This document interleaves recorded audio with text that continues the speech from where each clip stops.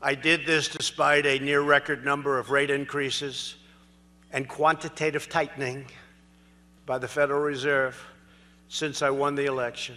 8 increases in total, which were, in my opinion, far too fast an increase and far too slow a decrease.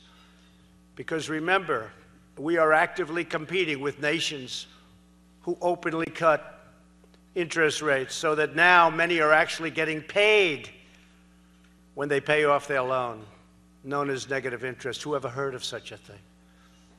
Give me some of that. Give me some of that money. I want some of that money. Our Federal Reserve doesn't let us do it. I don't say, thank you. The smart people are clapping. Only the smart people are clapping.